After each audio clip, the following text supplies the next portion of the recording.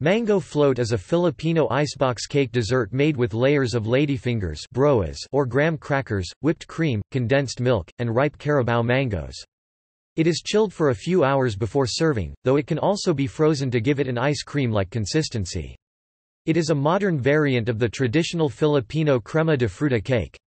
It is also known by various other names like mango refrigerator cake, mango graham float, mango royale, and mango icebox cake, among others. Mango float can also be made with various other fruits like strawberries, pineapple, bananas, and cherries, among others.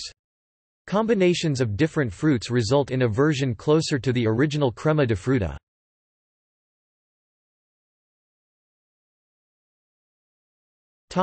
See also: